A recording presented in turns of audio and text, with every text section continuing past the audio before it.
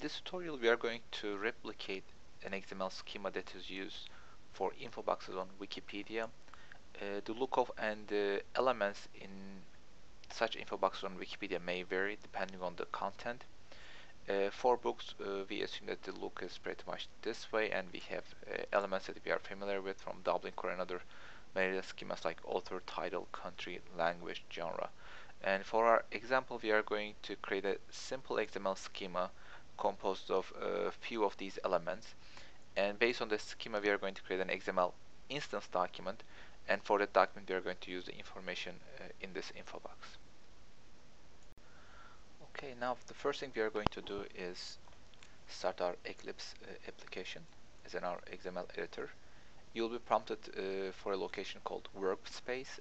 Basically, this is a folder where your files are going to be saved, and click OK. It will take a few seconds to load up. Okay, the first thing you're going to do is we need to create a project. So since this is a kind of integrated development environment that's called Eclipse IDE. So first you need to define a project. Go to File, and the first option is New. It's out of your screen, but select New and go to Project. And from here under General category, we are going to select Project. Next. And just give it a name, and this is going to be an XML schema tutorial. Let's call it XML schema. And finish. Now we have defined our project. Then we need to make minor changes in the preferences, and this info box is on Wikipedia, and you might recall we are going to use namespaces for the elements that we will use in our schema file, and those namespaces must be unique because they are kind of identifiers. And by default in Eclipse, all the namespaces are set as example.org, so you can go to preferences under window and go to XML schema files, and I have changed mine already, but you can simply go to this default target namespace, change wikipedia.org, or if you're working on a different project, then you can change it to something else and click OK. Go to File again, New. This time you're going to go all the way down to Other, and we have all of these different options here, and you're going to go to XML schema file. Next, then name your file. Basically, this is going to be infobox schema, and just pay attention to extension. This is XSD. Basically, this is an XML schema document. Finish. Now it's created, and under this panel, you're seeing the properties panel. You can minimize it if you want to, so that you can have a larger screen. And this is the graphical user interface design view, and if you go to source view, and you can see the prologue part, we have the XML version and the schema definition. Basically it says target namespace wikipedia.org, and the next one is the file name, this infobox schema, and it tells the prefix for our schema, this namespace, which is TNS. If you want, you can change it to, you can simply change it from here to something else. If you want to, you can say WPD. You can put whatever you want. Basically, there is no requirement, as long as you know you maintain a consistency and it's something not used. So basically, this is our raw XML view, the source view. Go to design view. There are a few things that you need to remember. First, we need to identify a root element. So we are going to go to element section, do a right click, add element, and just call it infobox. And when you're naming these elements, again, maintain a consistency. Either you can use all uppercase letters, all lowercase letters, which is pretty much the norm. Other norm is basically you can start with a lowercase letter, and in case there are other words that you need to incorporate, each word starts with a capital letter, as in this case. Remember that also your element names should not begin with XML, so those things are reserved, and also do not start with a number. And by default, the data type is string. Since this is going to be a root element, and for root elements we are going to have a child element, basically it's going to include other elements. By definition, an individual element, a simple type, a simple element cannot include neither other elements nor attributes. Only complex type elements can include other elements and attributes. Therefore, we need to change this one to a complex type, and this is a custom type that you specify because it can take a different types of elements underneath. We are going to have a title, we are going to have a number of pages, title may be a string, and number of pages is a data, it's a number field. Therefore, there's this different data types can be used, hence the complex type definition, the distinction here. You're going to set the type new, and complex type is selected. Basically, give a kind of descriptive name. You can choose whatever you want, but as long as it's descriptive, and make sure it is consistent with the rest of the document. And click OK. Now we have an element and the data type here. Double click on the data type. Here we are. Now we are going to start attaching or including the sub elements for this root element. And let's do a right click on this one, then you're going to see add element option. Our first element is going to be author. Okay, and by default it puts string unless you want to change to something else. That is fine. Do another right click, add element, and which is original title. Again, this is there are two words here, and I will just do like this. You can use underscore, which is acceptable.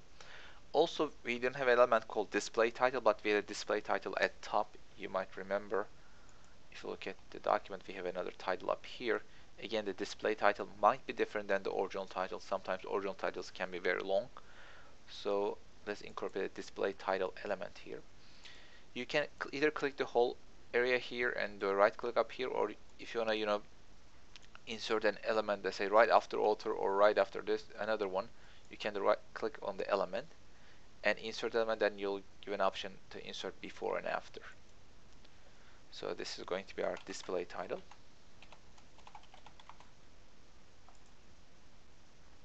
Do another right click and language. Language. We have genres.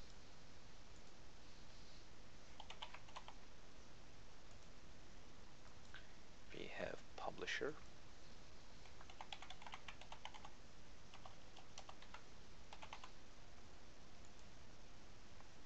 We have publication date.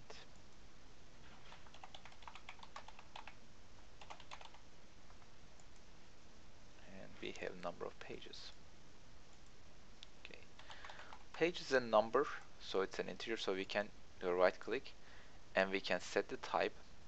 And this is another kind of complex type, anything like that, so you can browse and look at the elements that are data type that's appropriate for this element. And the appropriate one is the integer. Basically, a number ranges from 0 to another whole number. So we're going to select integer.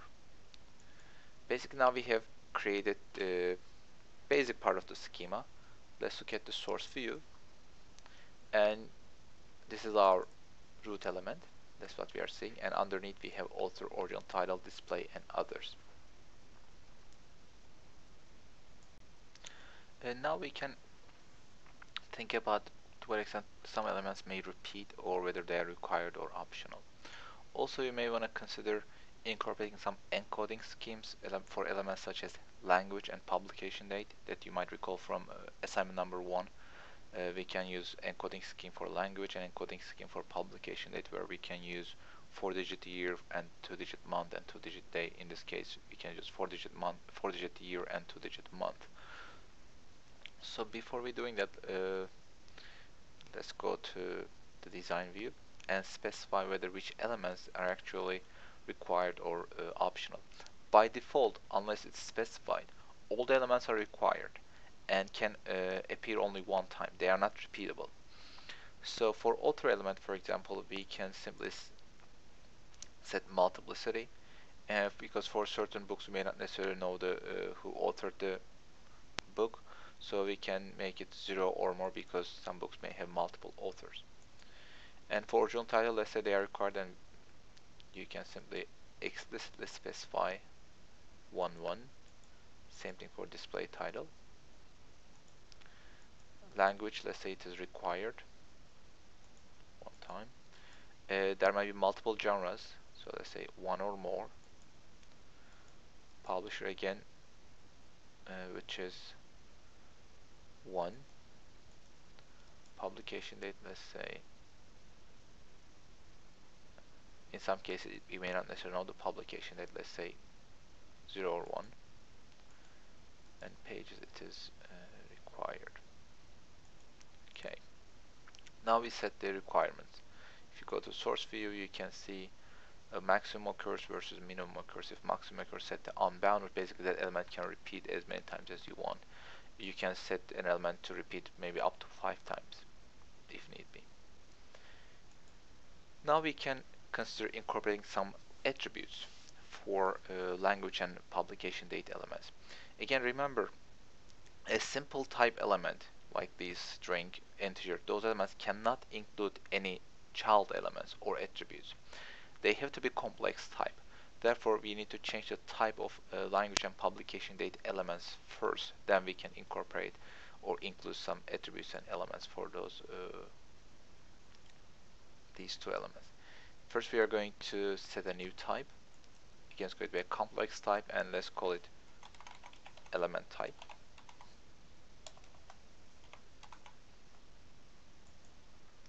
And we are going to do the same type for publication date.